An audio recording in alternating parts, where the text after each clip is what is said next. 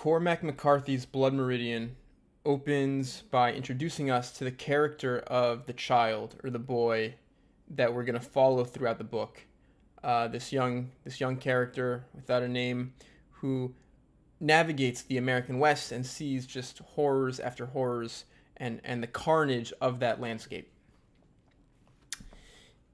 In the second paragraph of the book, we have a description, we have a quote from the father of the boy. We get this image of the father sort of lying in a drunken stupor.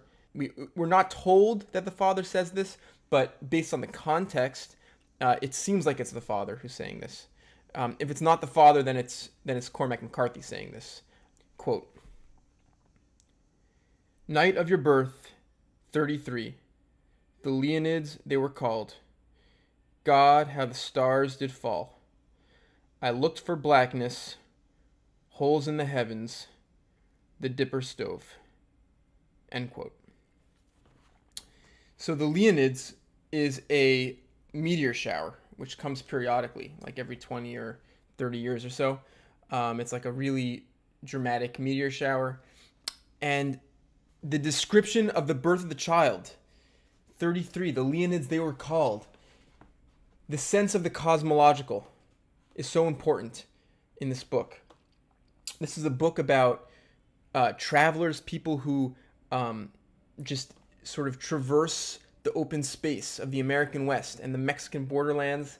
And these are people who are sleeping outdoors. And the sky, the night sky, the lights of the sky in this era before electric light, of course, plays such an important role in their lives. It's something which gets imbued with all sorts of meaning and superstition. G.K. Chesterton is a writer, mostly of Christian apologetics, who thought a lot about this question of mystery, the sense of enchantment, of wonder that one might feel when looking up at the night sky, when looking up at a meteor shower.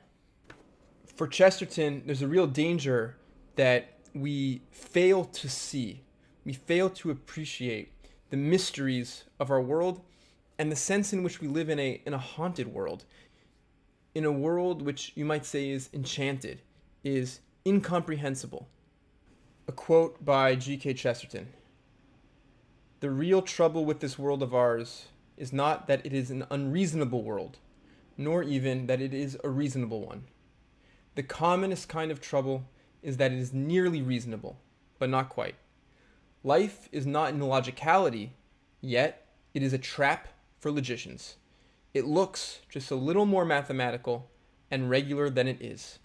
Its exactitude is obvious, but its inexactitude is hidden. Its wildness lies in wait."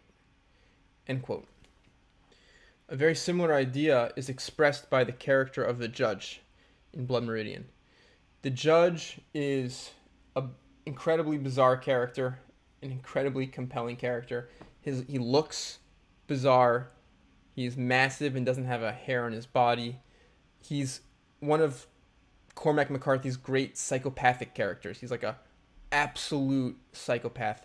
And he's also totally brilliant, much smarter than any other character in the book.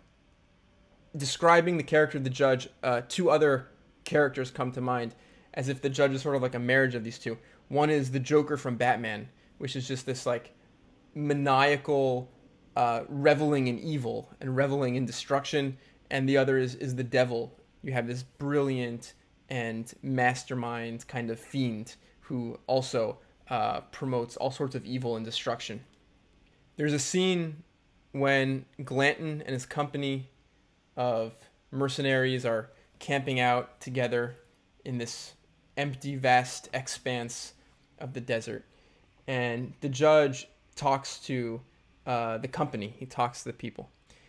And he says, quote, "The truth about this world is that anything is possible. Had you not seen it all from birth, and thereby bled it of its strangeness, it would appear to you for what it is: a hat trick in a medicine show, a fevered dream, a trance bepopulate with chimeras having neither analogue nor precedent. An itinerant carnival, a migratory tent show whose ultimate destination, after many a pitch, in many a mudded field, is unspeakable and calamitous beyond reckoning. End quote. Cormac McCarthy writes incredible descriptions of this landscape, of the night sky. The one we just read is, the Dipper stove, meaning the Great Dipper breaking apart. I looked for blackness. He couldn't find blackness with all the meteors in the night sky. Just really compelling, gorgeous descriptions of a mysterious and, again, I would say almost haunted and enchanting kind of landscape.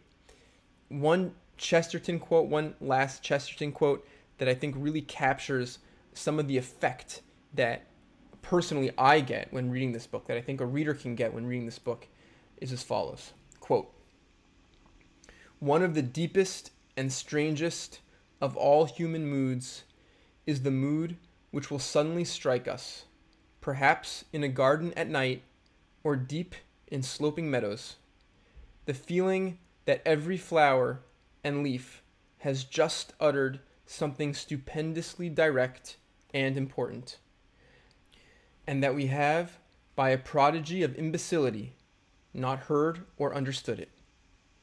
There is a certain poetic value, and that a genuine one, in the sense of having missed the full meaning of things. There is beauty, not only in wisdom, but in this dazed and dramatic ignorance." End quote. When Cormac McCarthy describes the landscape of the American West, and he describes these characters, these mercenaries, very often he uses dreaming or hallucination as a metaphor, as a description for this scene and for the experience of being in this setting, in this landscape. So here's one example. Quote, "They diminished upon the plain to the west, first the sound and then the shape of them dissolving in the heat, rising off the sand, until they were no more than a mote, struggling in that hallucinatory void, and then nothing at all. The riders rode on." End quote. So this is an example of hallucinatory void. Another really beautiful Cormac McCarthy description.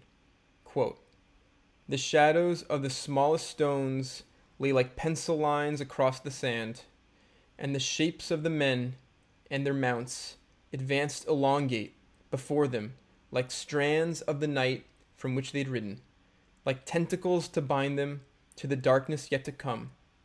They rode with their heads down, faceless under their hats, like an army asleep on the march."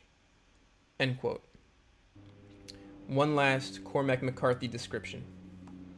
"The thunder moved up from the southwest, and lightning lit the desert all about them, blue and barren, great clanging reaches ordered out of the absolute night like some demon kingdom, summoned up, or changeling land, that come the day would leave them neither trace, nor smoke, nor ruin, more than any troubling dream."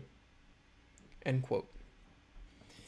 The sense of dreaming, of hallucination, I think captures the way in which these characters seem to be perceiving the world as though through a filter, through a fog of their mind.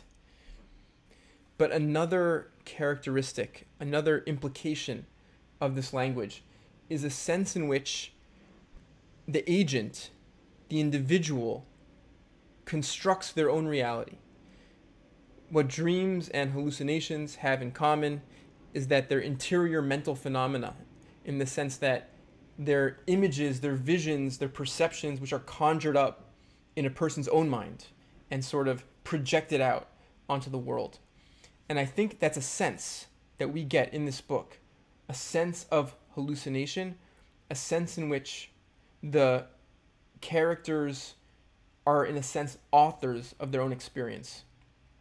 A very explicit example of this sense is in a scene very early in the book.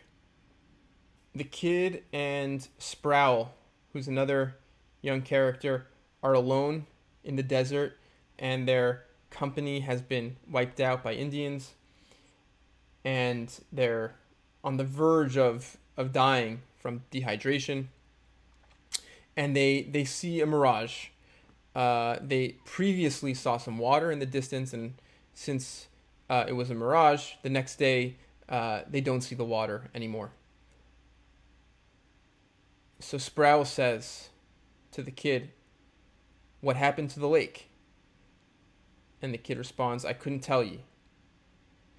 We both saw it. People see what they want to see. Then how come I ain't seeing it now? I sure as hell want to." The most dramatic example or description of the way in which human beings can author and construct the reality also comes from the judge.